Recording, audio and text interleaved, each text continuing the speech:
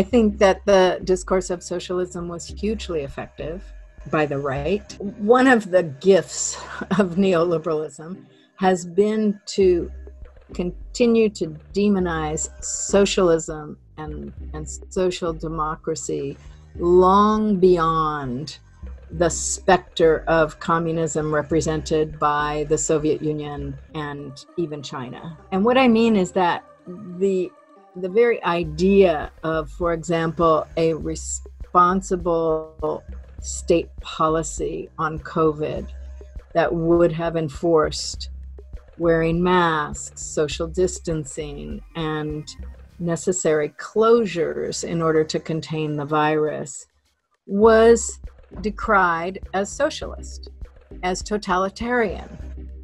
Similarly, efforts at producing a national health care plan in the United States has been deemed socialist and totalitarian.